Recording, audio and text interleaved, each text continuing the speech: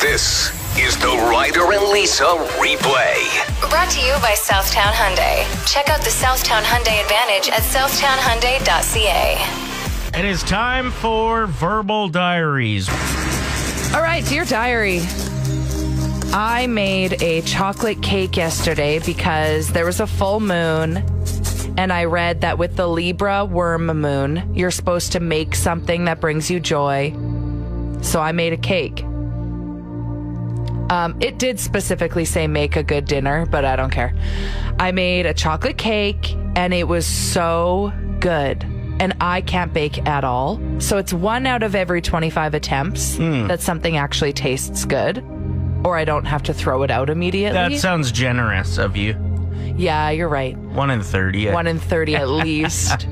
But, and this is why. Because I don't follow the instructions.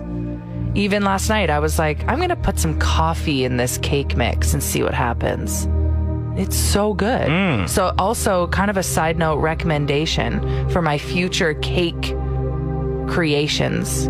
You got to add some coffee, some lukewarm old coffee. Really? To your cake mix. It'll make it moist. Okay. Yeah. My turn for Verbal Diaries. Dear Diary.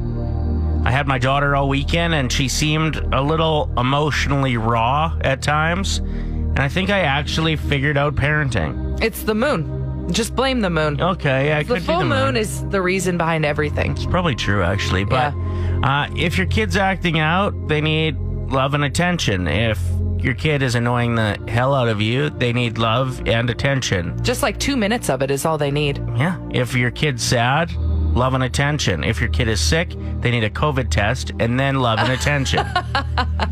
Okay, but I actually did hear that once, that when your kid's being really annoying, all you have to do is stop whatever you're doing and give them your full attention for 2 minutes. And then it fills them back up. Their fuel is full, their tank is full, and then they go away. Like as soon as the screens, other distractions were put away and we could just talk, be, laugh.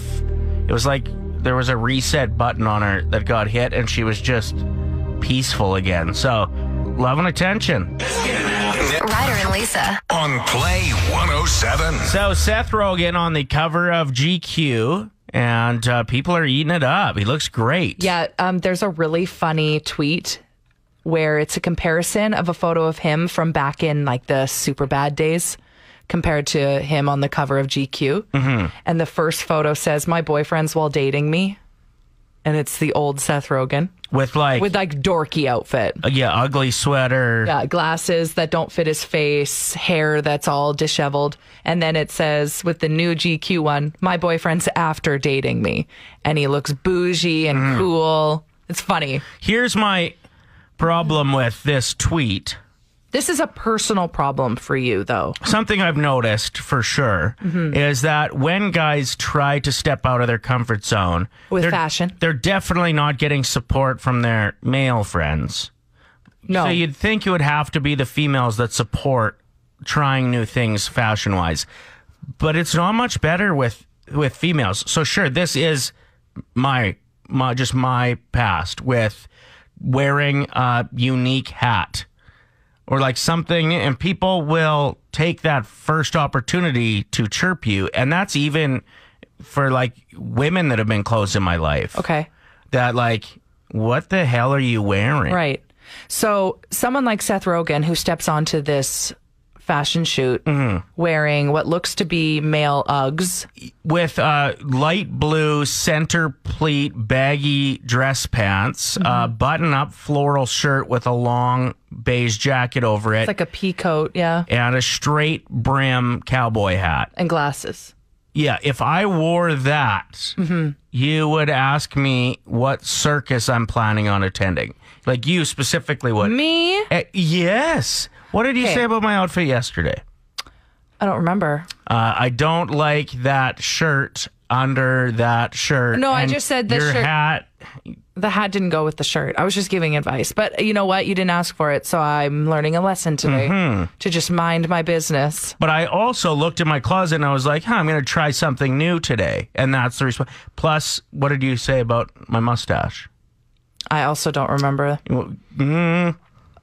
What did I say about it? That you don't like it?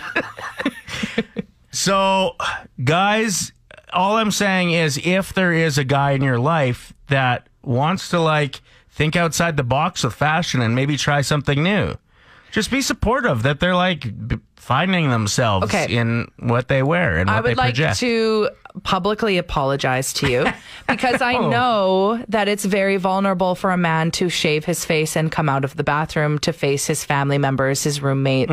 It's a vulnerable moment. So I'm very sorry that I shot down your confidence in that moment. I do apologize. Well, for me, I mean, I don't have much that I can do with my hair, so I kind of went to the hairdresser yesterday and tried something new with a mustache that I'll probably wear for 2 weeks and then get rid of anyway. But you're the hairdresser. Exactly. Yeah. Which you're saving a lot of money, so that's cool. Totally. All right. So this is really good advice. If there is a man in your life that is maybe trying a new fashion trend, a new hat, new shoes.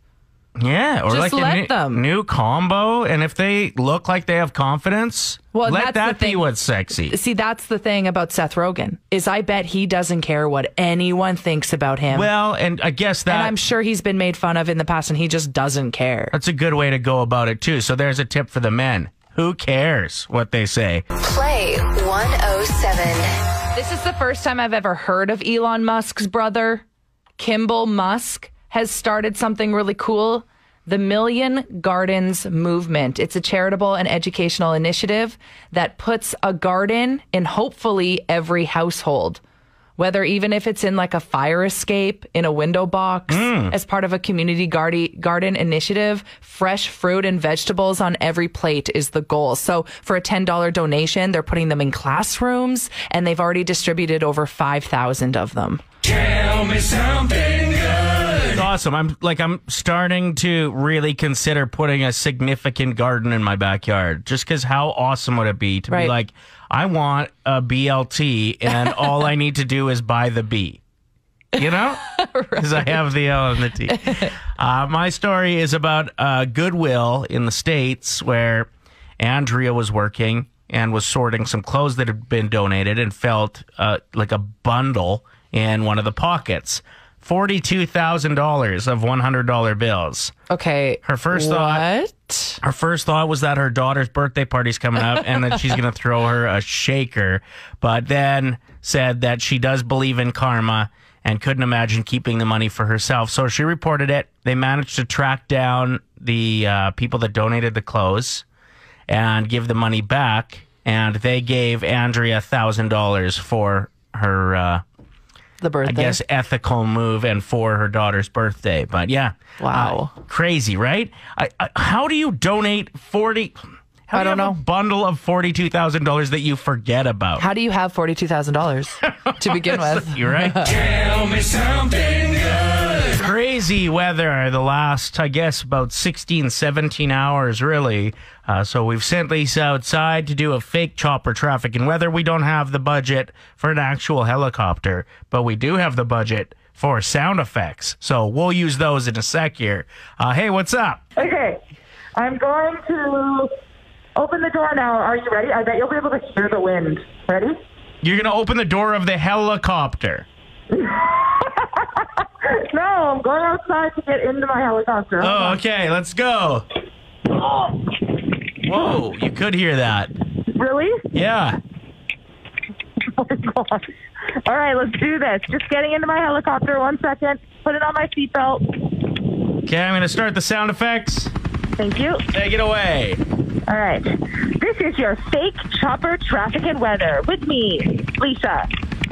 Starting with your traffic. Cars are slipping around out there this morning like Canadian geese trying to land on a frozen pond.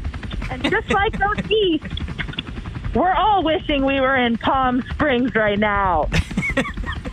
Oh, crap. My paper just flew away. Hold on. Oh,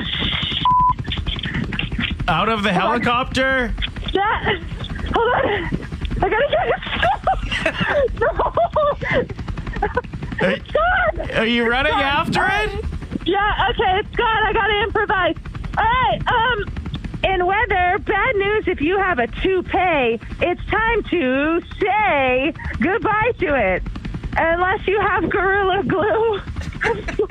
Too bad you didn't have some of that for your script that you took outside. This traffic and weather is brought to you by that sweater you ordered online recently. Unfortunately, it's on one of the ships behind the Ever Given ship in the Suez Canal. It won't be arriving anytime soon, and no, we cannot give you a refund. Okay, I can start. I'm so cold. I'm running. Don't slip. Bye.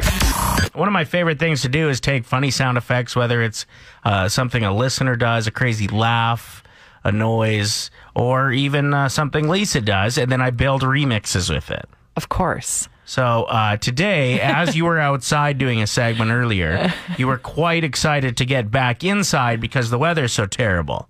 And this is how you decided to say goodbye. Bye. All right, so I've taken that and I've put it to some tunes. We're going to start with a Canadian classic from Fifi Dobson. Are you ready? Mm-hmm. Bye. Bye.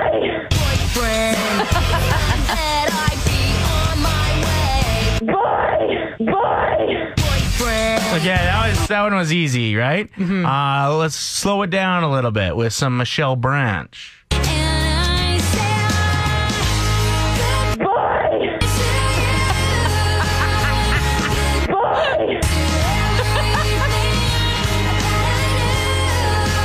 Okay. Oh, that one's my favorite so far. What else do you have? Oh, this one's pretty obvious from NSYNC. Bye.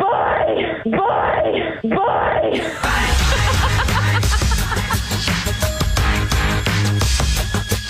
Bye. Bye. All right. And this one, not so obvious, going a little out of format here to a classic Alan Jackson song. Are you ready? What song would that be? Well, if I had money, I tell you what I'd do. I'd go downtown, Bye. Mercury or two, crazy about a Mercury. Yeah, crazy about a Mercury. I'm gonna Bye. be a Mercury and cruise it up and down the road.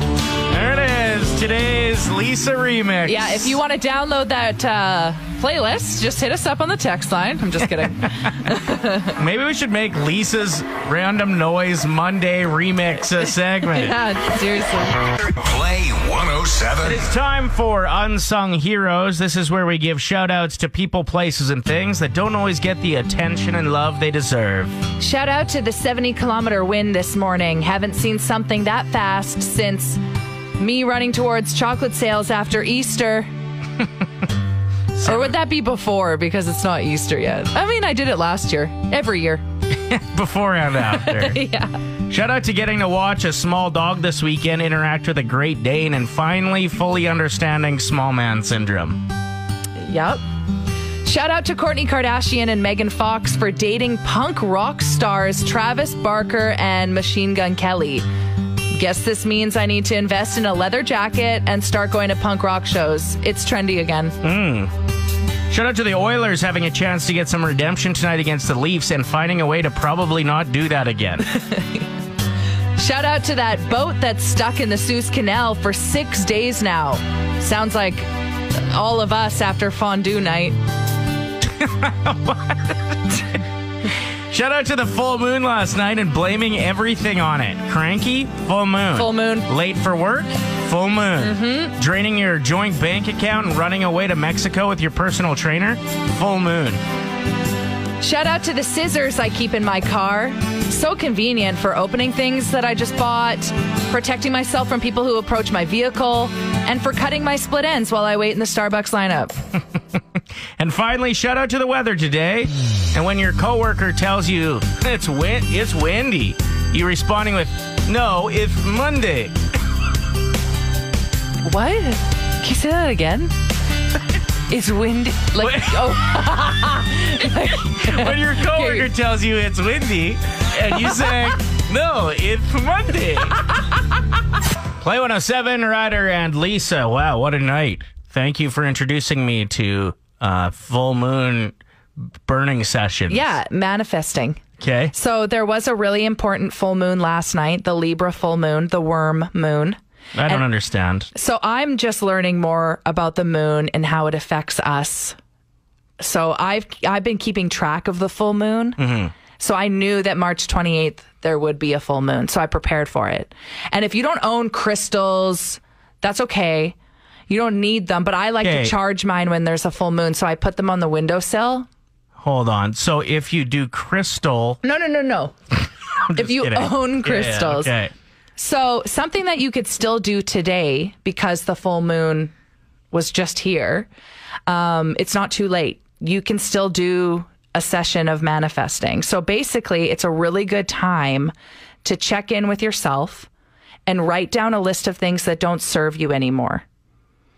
And you burn them with a candle or a fire or whatever, and like really sit down. And if there are things in your life that you don't want anymore, write them down, burn them. But something I learned is you have to write down things that you want to manifest, the same amount of them. Because if you burn something and get rid of something, that leaves space for something else to come into your life, and you want to manifest that thing. Well, we'll see how it works, because what I decided to burn last night was the Leafs beating the Oilers. It doesn't serve me anymore. Okay. And it's time for a change. So we'll see if it works, because they play again tonight. Is that actually what you wrote down? What?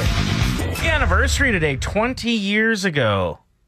Today, a big song came out. And you don't want to say it because we're both insecure. We don't know how it's pronounced. And it's huge. And it's a big song. It was a collaboration of strong, confident women. Lil Kim, Maya, Pink was on the track. Christina Aguilera. Huge song. Go ahead. You say it. I'll say the first word. You say the second word. No, lady. Yes. I want to say lady. Lady. Okay, let's both say it really, really fast. When you don't know how to pronounce something, you just say it really quick. Ready? Okay, let's both say it at the same time at what we think it actually is. Okay. One, two, three. Lady Marmalade. Hey. Is it marmalade or marmalade? No, I believe it's Lady Marmalade. Laud. It's Laud. I think it's just Lady Marmalade. No. Listen. Marmalade.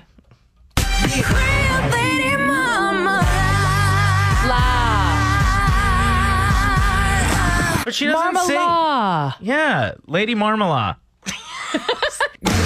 You'd think after a song has been out for 20 years, people would feel confident saying it. Nobody's confident. They aren't even. They're singing it. Lady Marmalade. Play 107. So Lil Nas X has a new line of shoes that has sold out immediately. They're like a Satan-themed shoe. Yep. They were sold out in under a minute. How are people supposed to buy things? Yeah. Do you wait? You honestly sit at a computer and you wait and then you refresh and then just hope that you can get something? Didn't you have a similar situation when you were trying to buy some limited edition shoes? Those Terry Fox Adidas shoes. And I really wanted a pair of the blue ones that he wore for his run across Canada. And they weren't available. And quite disappointed. And then they became made available later again. And I was like, oh, well, I'm in a different financial situation. I don't have as much expendable income at this moment. So, no, I'm not going to buy those shoes. And now I don't have the shoes. So, yeah, it's disappointing. The world is built for people that are, like, eager to go, though. You look at, like, the camping situation in Alberta. I'm the kind of guy that decides on Wednesday that I want to go camping for the weekend. Right. I don't decide 6 months in advance or 3 months in advance like you have to this year. Yeah, my mom has a calendar, and she writes out, like, what weekends they're going away over the next 4 months, if they're going to go camping or not, if they're going to be able to. Yeah. I'm like, how? So exactly. I'll end up camping in my backyard for a weekend with no shoes. Ryder and Lisa. Brought to you by Southtown Hyundai. Play 107.